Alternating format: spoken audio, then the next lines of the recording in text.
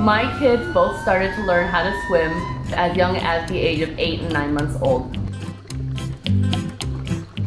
It is very important to us that our kids learn how to swim at a very young age because drowning is the #1 killer of young children under the age of 5.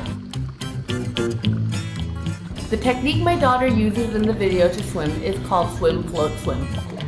We hired a private swim instructor to teach them these life-saving skills.